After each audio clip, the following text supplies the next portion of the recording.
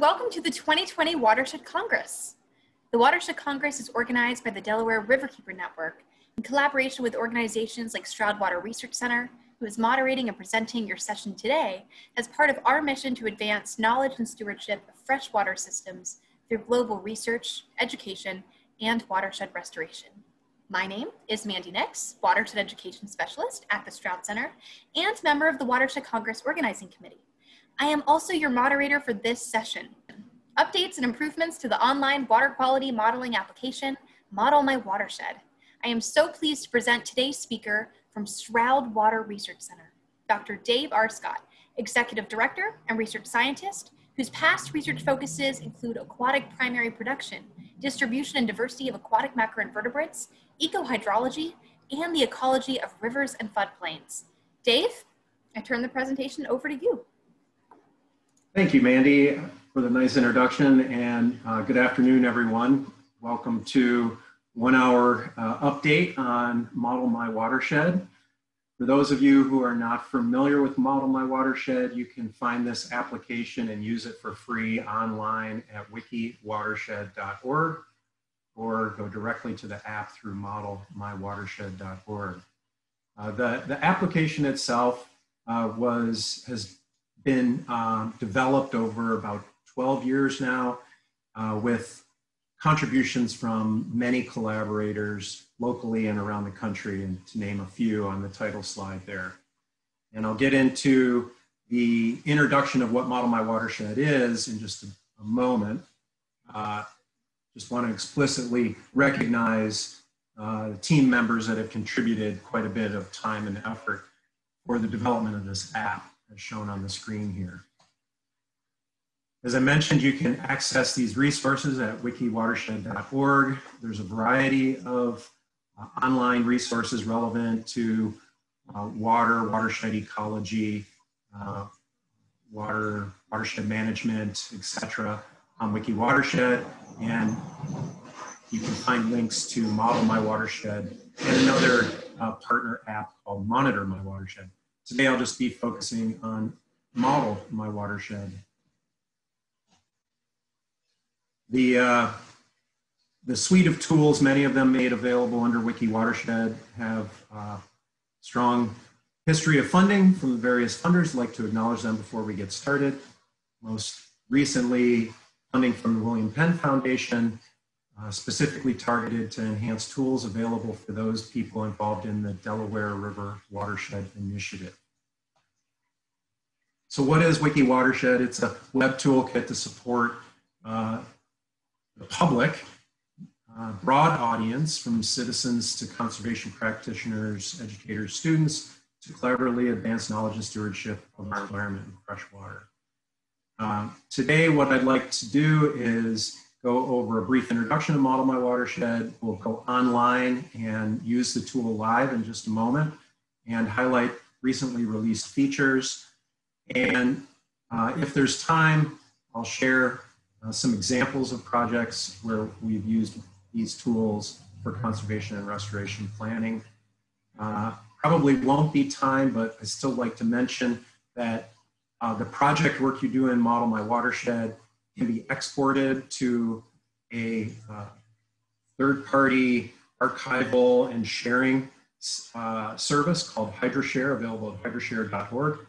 And if I don't get a chance to talk about that today, you can find out more information in our technical help document resources online. We've also integrated some other modeling tools I won't have a chance to talk to, but those within the Delaware River Watershed Initiative may be familiar with SRAT, or Stream Reach Assessment Tool, which we've embedded into Model My Watershed, called Hotspot or Subbasin Model. So this slide just shares with you the suite of tools that are available under WikiWatershed. As I mentioned, there are several. We'll focus on Model My Watershed today for watershed modeling, analyzing geographic information, running hydrologic models and nutrient runoff models, and comparing conservation and development scenarios and how resulting nitrogen, phosphorus, and sediment loads, as well as runoff and infiltration change with changing conditions like land cover or implementing best management practices. From the inception, Model My Watershed's vision has been to provide an easy-to-use pro-grade modeling package to inform land use decisions.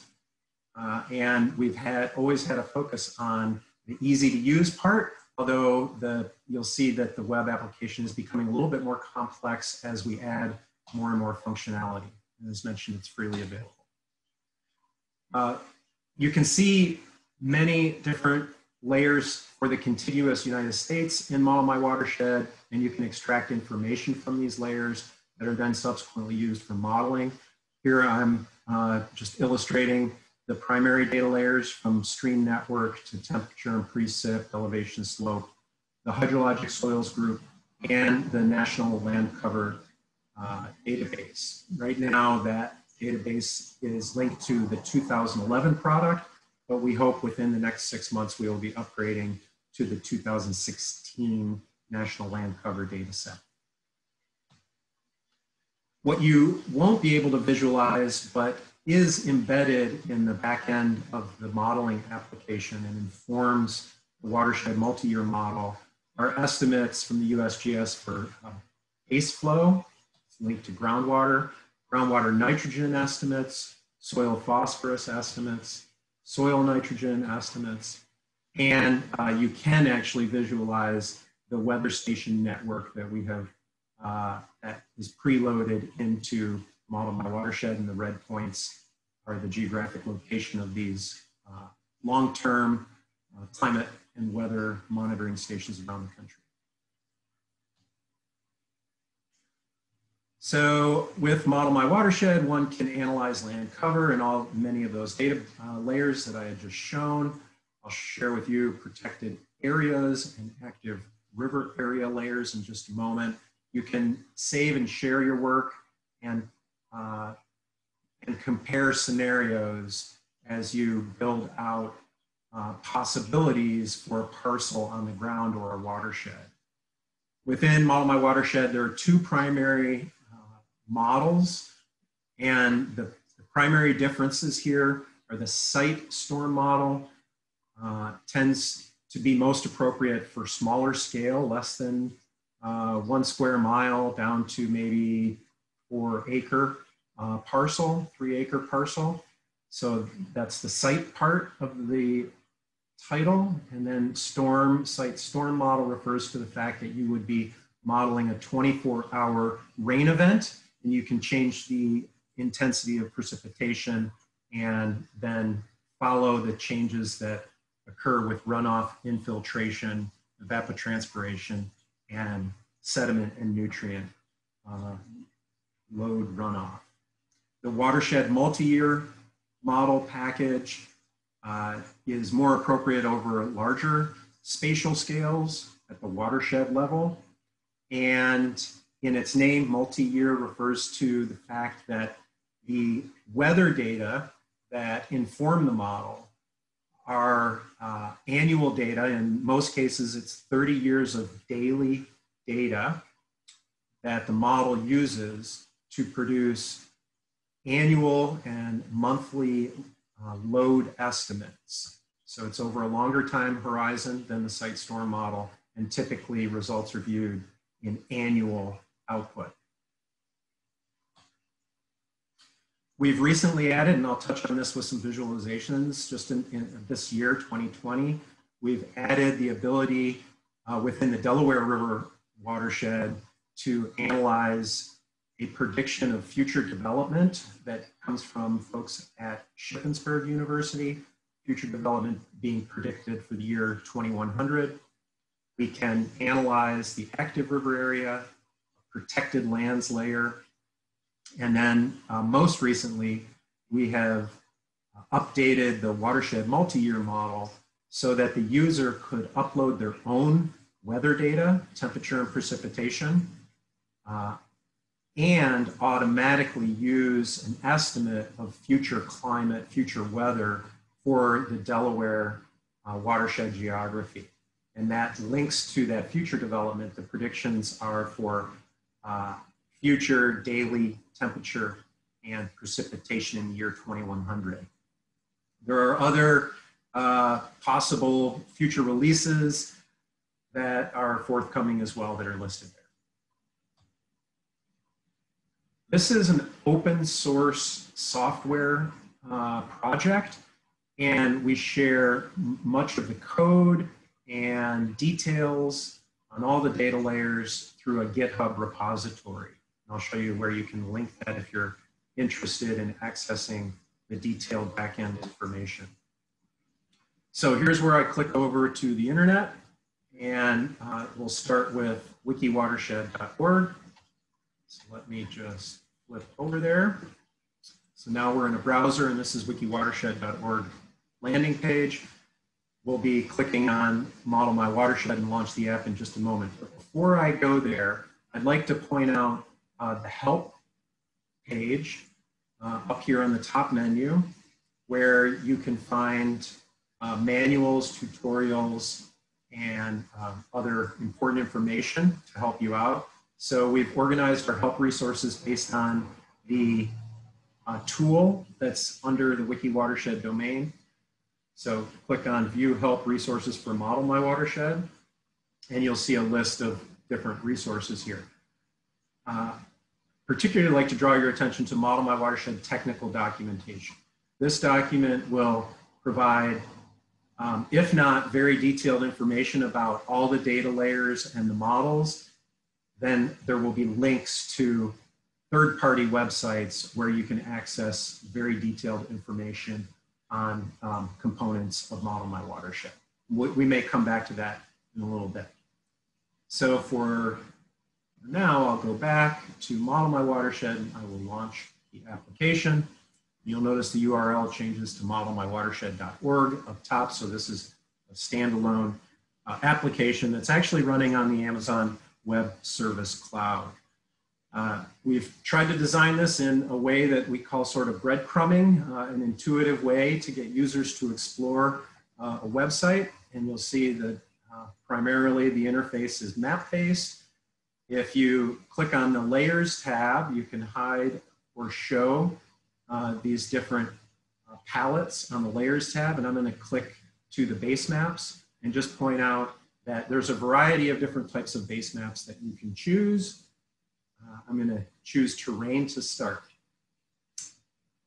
And then you can explore each one of these layers that has the data sets that we saw from the PowerPoint presentation.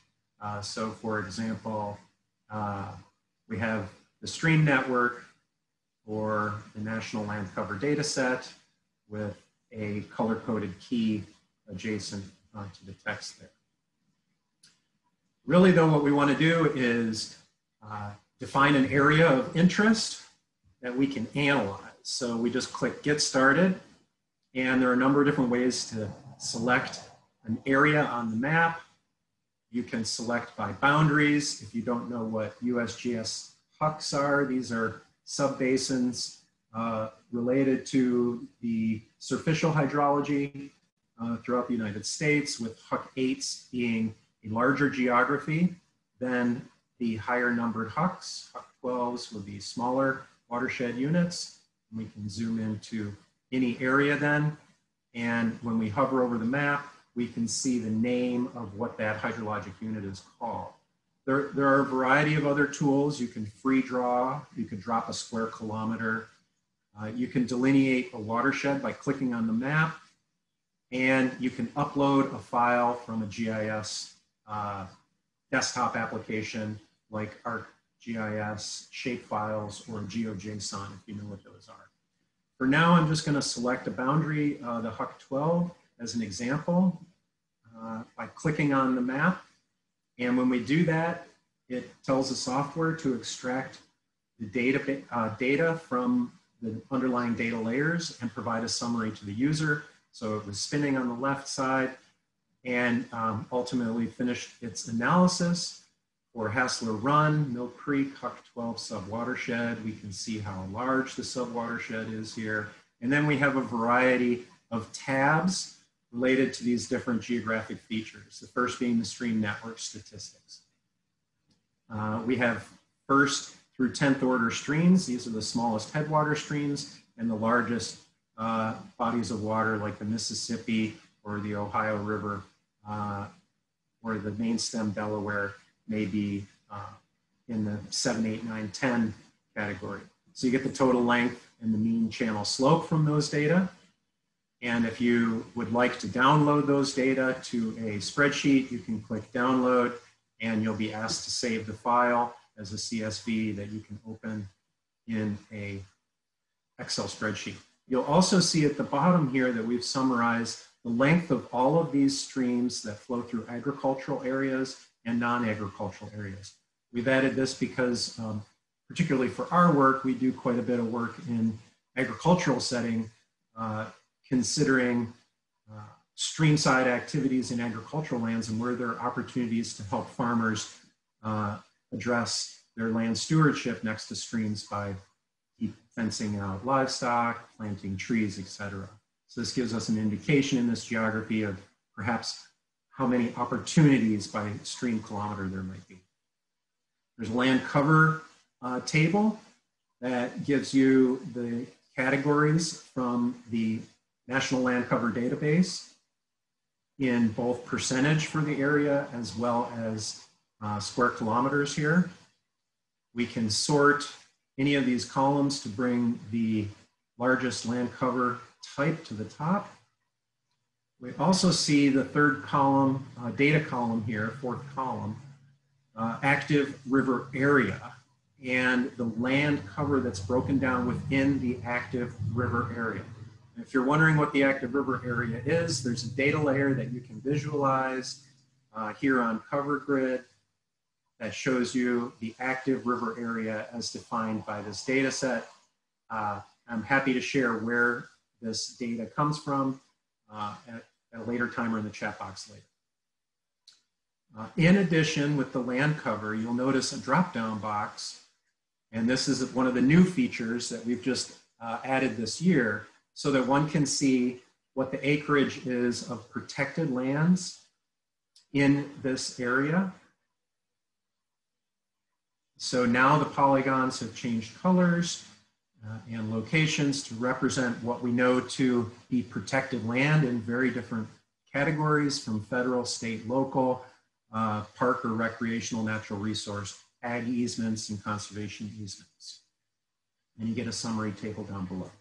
We are not, however, at this point, delivering you the land cover within those polygons.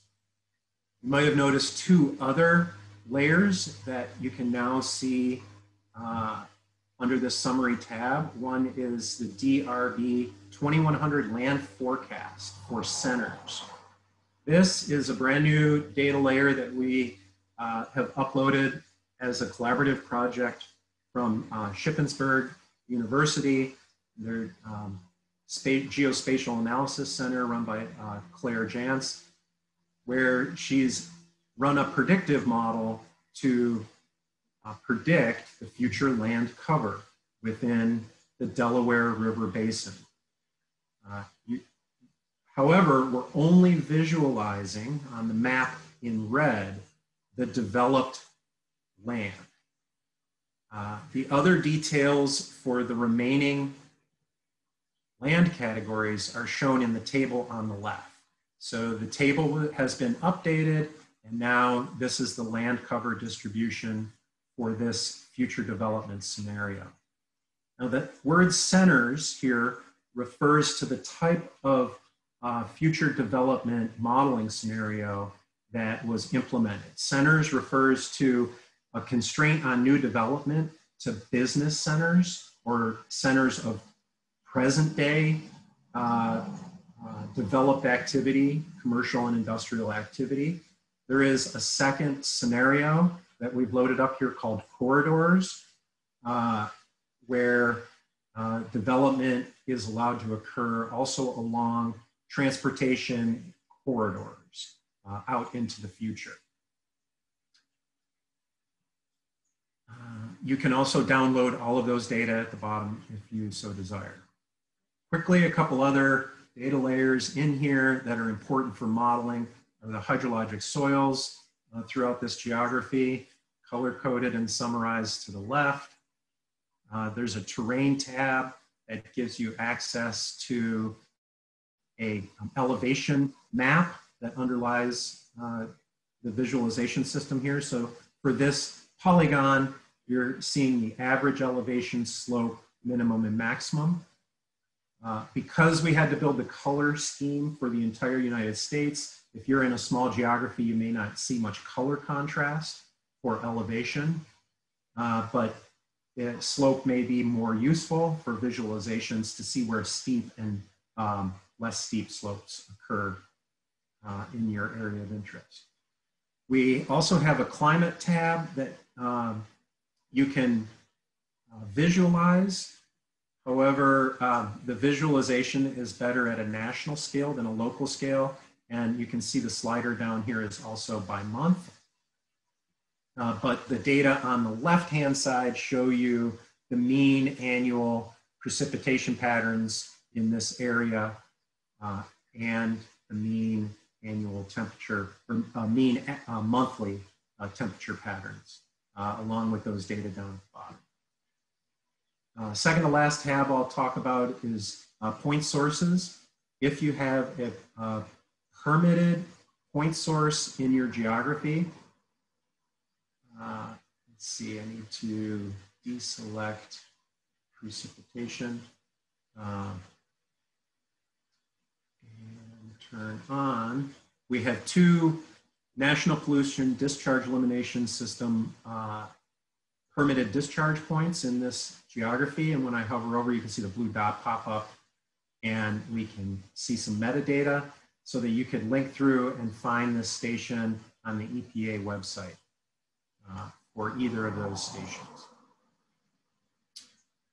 We also have an estimate of the number of farm animals that comes from the county level ag census data. This comes into play when we run one of the models.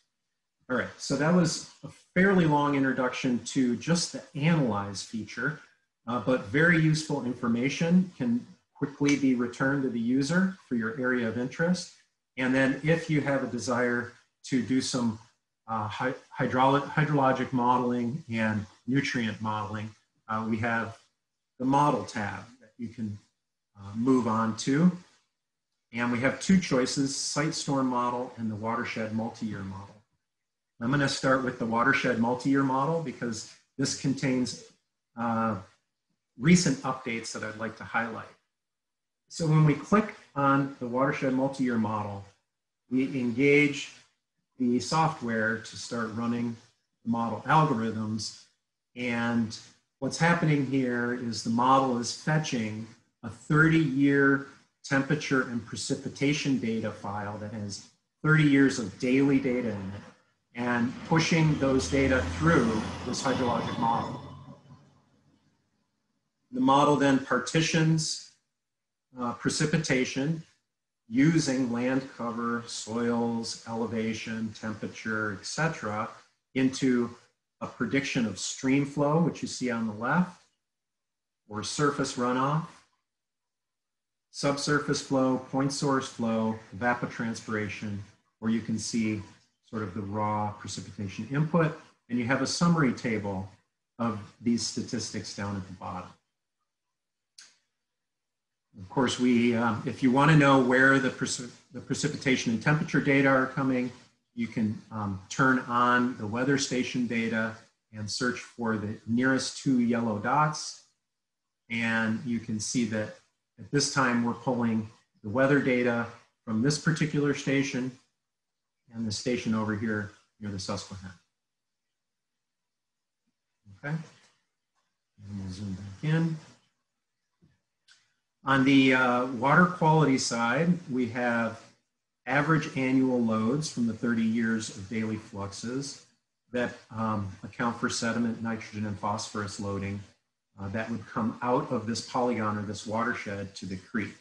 So you get total load, loading rates, mean annual concentrations, and mean low flow, and you get the partition of those loads into the different land use, land cover categories that you can see on the left here, as well as what might result from farm animal density in this area, stream bank erosion, subsurface flow, point sources, and septic systems.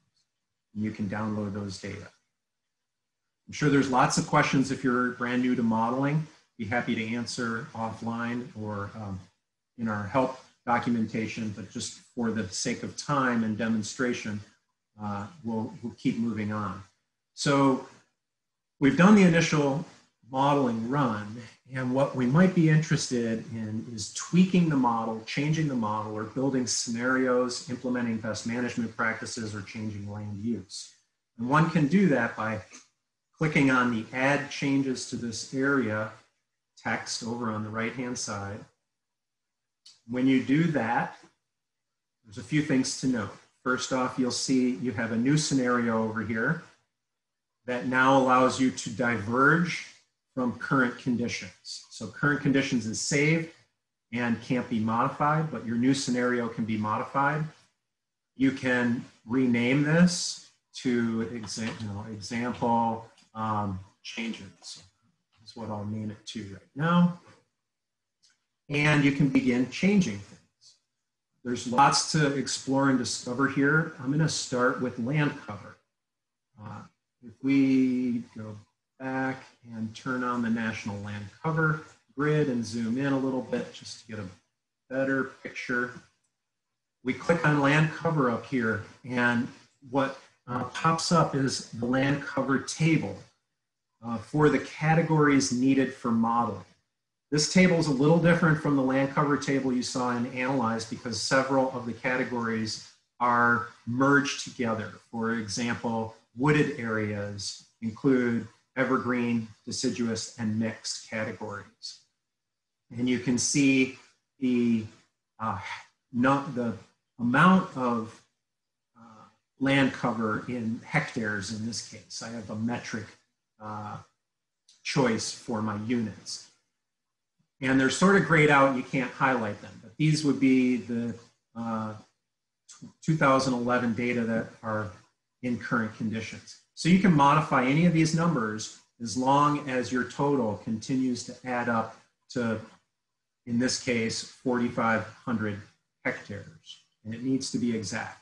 So if I, for example, take 500, 700 hectares out of woodlands, then I would have 1,082.4, and let's put 500 of that into hay pasture.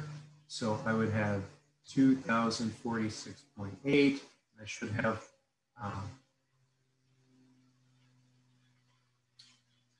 I'm not sure I did that exactly right. Regardless of what I just did, I need to put 200 more hectares in, and I'm going to add that to cropland, which would be 8.5. And you might have to play around with the decimal to get the red go away. So now I've modified land cover, and I can hit save. And the model reruns and updates. So now I would like to do a different scenario.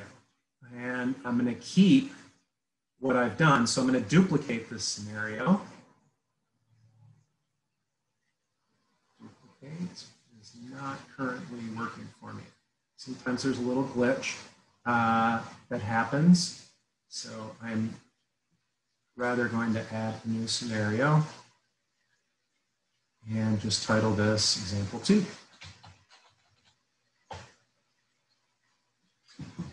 And this time, under land cover, instead of manipulating 2011 land cover for something that I'm interested in, I am going to choose to use the forecast from the Delaware River Basin land forecast for 2100. And I'm going to choose the centers corridor. And when I click on that, this table's automatically updated based on the data in that other data layer. So this is a brand new feature that we've just added. And we can hit save. And now the model has rerun and updated all of the data. And I'll show you the comparison view in just a moment.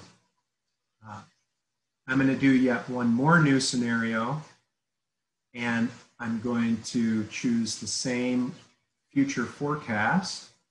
But in addition to that, I'm going to, oh, I forgot to log in. There we go. I'm going to choose the Weather Data tab. And this is also a very recent update as well. Available in the Watershed multi-year model only, the user can upload their own custom precipitation and temperature data.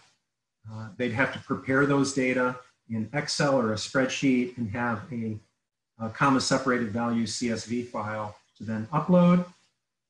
Or if you're in the Delaware River Basin, you can choose from one of two future weather simulations that also come from our partners at Shippensburg University. RCP 4.5 is from the global climate models. It's an average of something like 11 or 14 global climate models for a mid-range estimate for greenhouse gases in the year 2100. And technically, we are choosing a data file that has daily temperature and precipitation produced for every day between 2080 and 2099. So there's 20 years of daily data in this preloaded file that you would be selecting. So the 4.5 is for a mid-range greenhouse gas emissions. The 8.5 is for the high estimate. So those are choices that you can then model, select, and click done. The model should be rerunning in the background. And hopefully, if everything works, in the end, when we click our compare function, we should have a summary that is has two views, a hydrology view and a water quality view, and has scenarios color-coded for each of the scenarios that I just ran, that also provides summary statistics for the modifications that we added to our project. And you can then visualize the monthly average estimate for stream flow, for surface runoff, for subsurface flow, point source, we're not predicting future point sources of evapotranspiration, and precipitation. Right, in the case of precipitation, we really just have the 1960 to 1990 data and the 2080 to 2099 data. So there's only two colors visible to the eye, but all four scenarios have precipitation under there. So that's for water hydrology. And we also have a water quality tab where you can look at the total load estimate for sediment, nitrogen, and phosphorus relative to the differences we see. If you're logged in, you can then share your project by turning on link sharing, copying the link, and sending it to a colleague. If you copy the link and send it to a colleague, they cannot edit your project. Your project is safe and can only be modified by you. If you connect your account to HydroShare and turn export on, you'll be asked to submit a title and an abstract and a keyword, and then the software will send your project to this third-party resource called HydroShare, where you can share it, but you can also share it and basically give it to somebody so they can modify your project and own its derivative without affecting your source project. But that's probably subject for another time period to go into details on how to do that. Next, I'd just quickly like to jump back out and give you another example with a new project and run through the site storm model. So for this example, I'm going to upload a file, assuming that you all have some knowledge of GIS and ArcGIS, and you know what a shapefile is or a GeoJSON. If you have a polygon that you're working with and you don't want to redraw it here in Model My Watershed, you can save the shapefile in a zip file that contains all of the relevant shapefile components. And so I would just quickly show you what that means. So here is the zip file for a shape in ArcGIS that contains all of the other related files, but ultimately it's the shape file that we're most interested in. So I have this zip package, and once I select upload file here, you can see that it says drag or drop or select a file. I'm just going to go grab my shape file, or my zip, and bring it in here and drop it in the box. And as I do that, the polygon within the shapefile will be ingested and used to start analyzing the project area, similar to what we have already done, but with the HUC8 feature. And so you have all the summary statistics that we saw before. This time I'm going to go to model, and I'm going to choose site storm model. The site storm model, remember from my introduction, is a 24-hour storm event on this parcel. So the first thing to note is we have a precipitation slider up top here that ranges from 0 to 10 inches for a 24-hour rainstorm. This simple site storm model then partitions the precipitation into evapotranspiration, runoff, and infiltration using a couple well-known algorithms. TR55 was developed for agricultural and more natural landscapes, and SLAM for the more urban landscapes. So we see a bar chart for a 1.9 inch rain event, giving us the inches for infiltration, runoff, and evapotranspiration.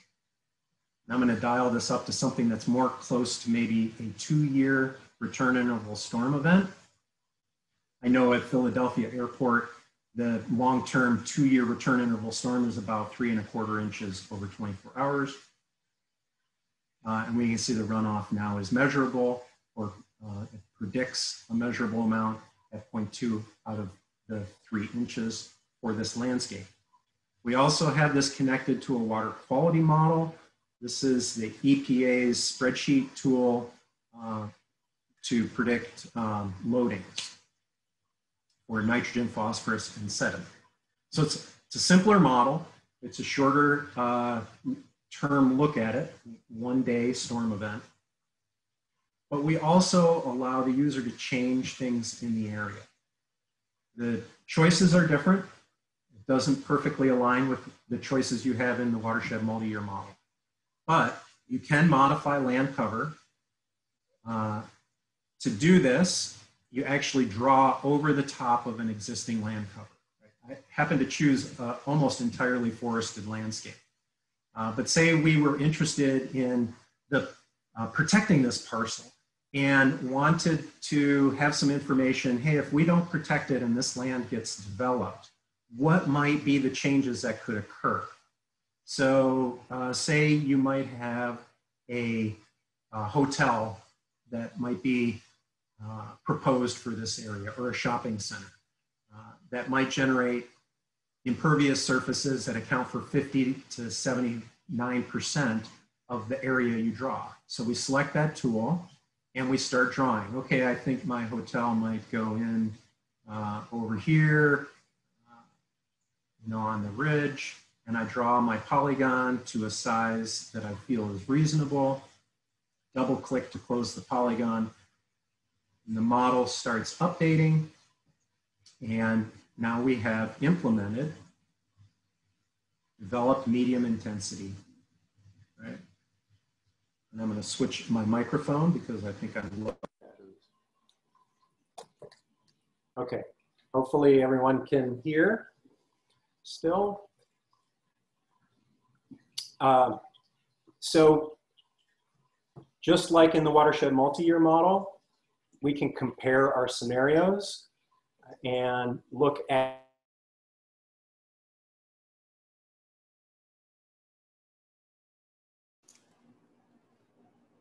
Dave, you are on mute for some reason. Your voice is cut out.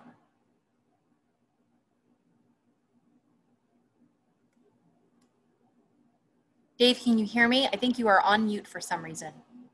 Your voice is cut out.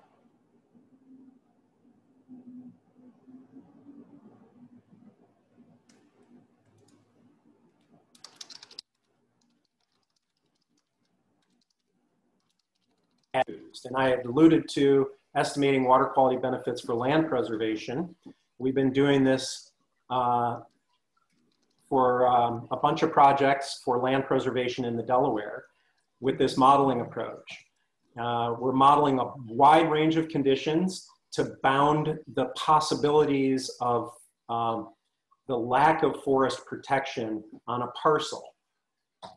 And we've been using that site storm model, running scenarios that include developing it at a best professional judgment level, developing it to 100% open developed, low density, medium density, high density.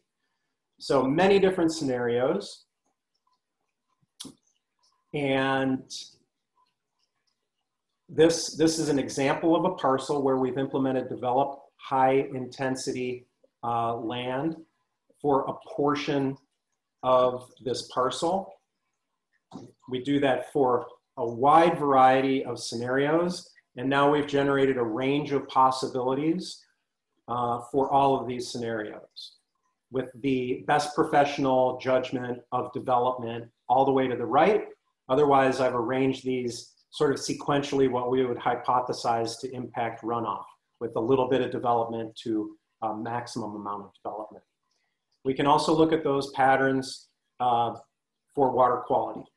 We did this for about 46 parcels throughout the Delaware. This just gives you the average of all those different types of parcels. And perhaps, am I still muted? Doesn't look like it. Great. Average, so ultimately by averaging and looking at the variation of all those different parcels, we can generate some average statistics and variability among the parcels for these scenarios. The top panel here is runoff in inches for a 2-year return interval storm event. The bottom panel is infiltration for that same storm event. Right, and then we can also add up the total volume from all 46 of those parcels and look at total runoff volume. If this is helpful if we want to make estimates for having to manage that excess stormwater from all those different parcels. Now we have a volume that, that we can manage. So the top panel is total runoff volume, bottom panel is total, the difference in total runoff volume from current conditions. And likewise, we can do that for total suspended solids on the upper left, total phosphorus on the upper right, total nitrogen on the lower left. So I know this was a quick and dirty example because of limited time, and I'm sure there's plenty to talk about with that sort of approach. But I'd like to leave time for questions, so I'll end it there, but also just share with you that the presentations made possible from the Stroud Water Research Center, as well as supporting the Watershed Congress, is made possible in part by a grant from Pennsylvania Department of Environmental Protection's Growing Greener program to support this consortium for scientific assistance to watersheds. So if you need technical assistance and you're within the state of Pennsylvania, you can go to this website, c-saw.info, read more about it, and reach out and request some support from us, as well as our partners. So I'll end it there and thank, of course, the funders and thank you all for attending.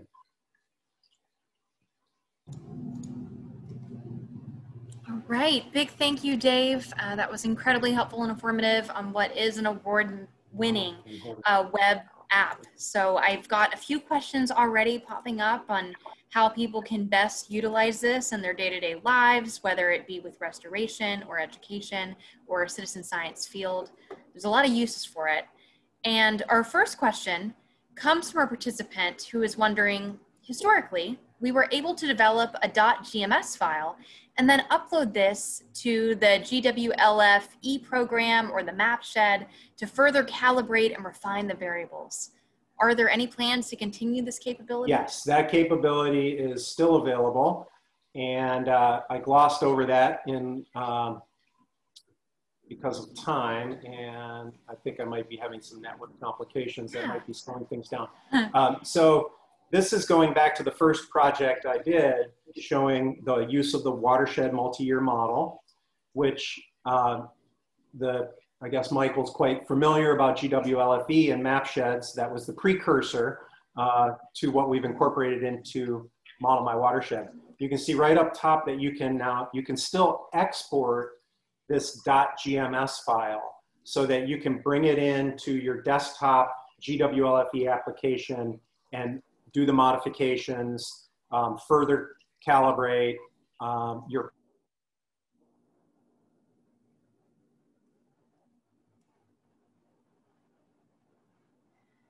For some reason, you've gone out again, Dave, on your sound, and I'm not sure why. Okay, just a moment. Oh, you came back. You came back. Sorry about that, folks. So what, yes, you can download the GMS. No, you cannot upload a GMS file into Model My Watershed. That's the simple answer. Okay. And if your network allows, we might have enough time for you to point out exactly where this feature is if they're having trouble finding it with the updates. We have one question so far left. And again, for any other folks listening, oh, another just popped up. We've got a few more minutes for questions, about 10 to be exact. So if you've got any while Dave is here, please pop on to that Q&A. All right, Dave.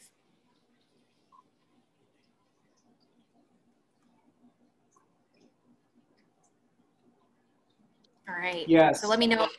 So I see something from Chuck Marshall here on TMDLs, total maximum daily loads are specified as concentrations, and Model My Watershed calculates runoff loads. Can one relate the two? So yes, you have access to concentrations as well using the watershed multi-year model if you're working with TMDLs and need that. So I didn't go into that detail, but you can see, you know, loads, loading rates, mean annual concentration, mean low flow. If you're doing this in the state of Pennsylvania, just note that the state of Pennsylvania has been working the TMDL program previously with the use of MapShed and GWLFE model. And the watershed multi-year model is just that. It's the next generation of that program. So this is also something that Pennsylvania DEP continues to use for their TMDL modeling. I think they accept this in some of their PRP proposals, pollution reduction plan proposals. So there's that bit of information. Great, thank you, Dave. I'll take this other question that we have. We've got two in the queue right now. The first is about TMDLs, which are specified as concentrations. Oh, that's the one I just answered. Oh, wait. Yeah, you're right. Okay. So then, yes. Okay. And the next one is there any model studies for Great Marsh in northern Chester County published with interpretation? That answer I won't be able to give you. I'm not sure, Jim. Certainly if I come across any, I know who you are and how to contact you, so I can share those if I come across any. And that concludes any questions I see. We've got a few more minutes, so let's give folks a second to kind of catch their breath and see if there's anything else they're wondering. The great part about this app is its versatility. So as Dave kind of navigated for us, there's a lot that you can do with it depending on your field of study, whether you're a watershed professional or you're actually working in education.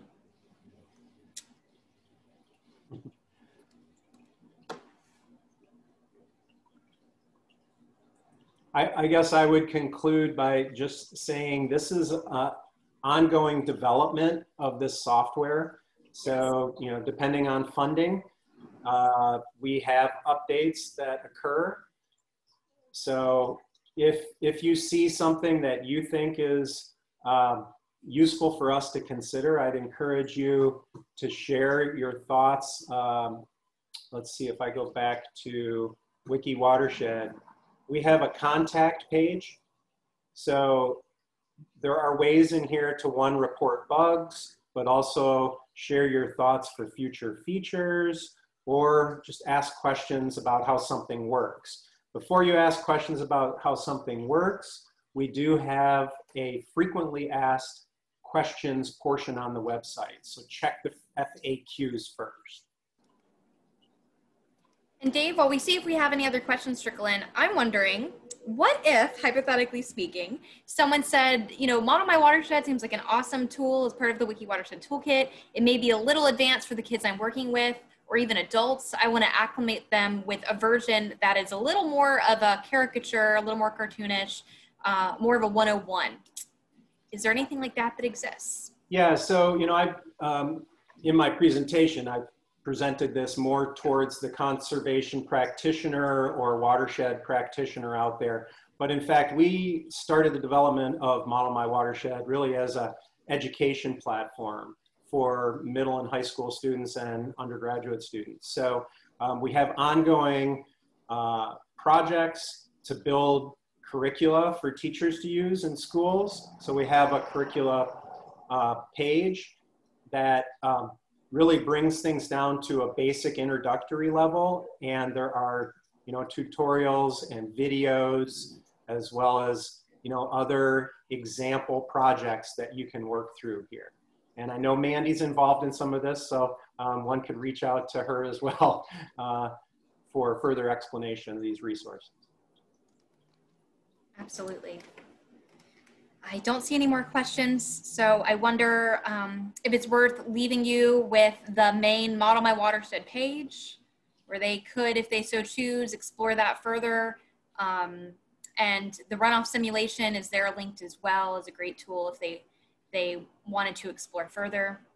Yeah, this is a nice learning cartoon that helps one understand the basic principles of runoff and infiltration.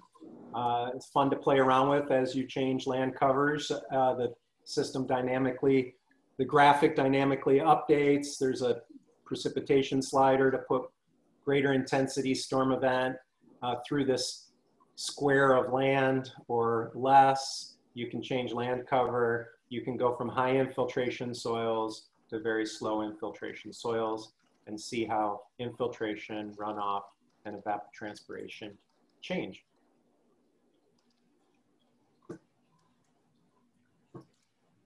And that is called the runoff simulation.